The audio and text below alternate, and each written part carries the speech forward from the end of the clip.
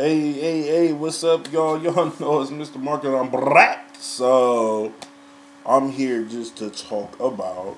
Y'all know my dog want to play with me. I don't know what this is when I get in front of the camera that he want to get active. But, I'm here to talk about the Money Matters program. And in this Money Matters spiel, we're going to be talking about some budgeting. So, I want you to know that this is a very crucial part of your money handling situations. So any endeavor that you have money, any instance where you have money, you want it to be able to be saved and spent in the ways that you need it to be spent in. Now I know, everybody had a birthday, they get $200, $300, $400, $500, everybody just want to spend it on clothes, they want to spend it on shoes, and I understand. But you always got to ask yourself, what am I going to have left for me, just to spend on me whenever I need it? What am I going to have left? So that's why Mr. Mark is here to talk to y'all about budgeting. So a budget is a threshold line that you are not going to cross in your financial endeavors.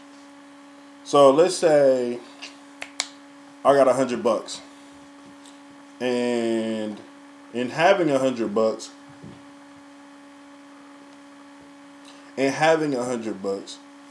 my budget, my threshold is going to be 50. So I'm not going to drop below 50. So I'm going to have half of that to spend, half of that to save, just, for a rainy day. Let's say I have $500. Oh yeah, I got 500. My budget threshold is going to be 200.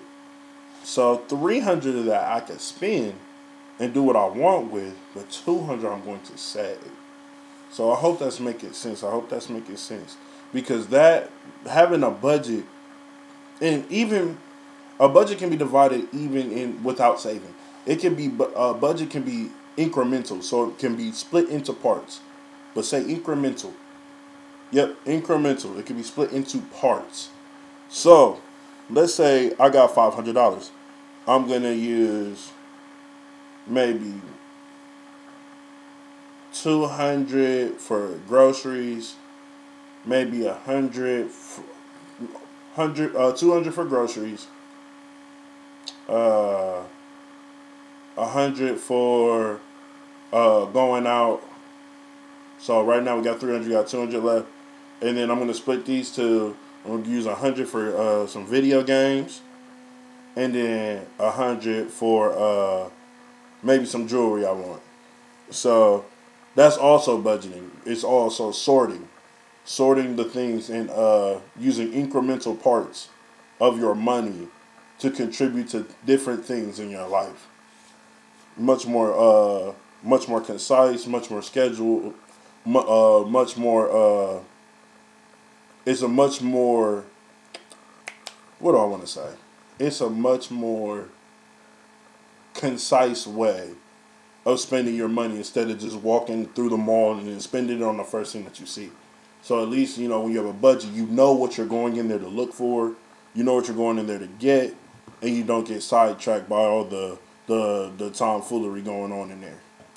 All right, y'all. It's been nice talking to y'all. Y'all know I hope y'all wishing. Y'all know I hope y'all staying safe. Y'all staying healthy. And I hope y'all staying up because I'm staying up with y'all. Thank y'all.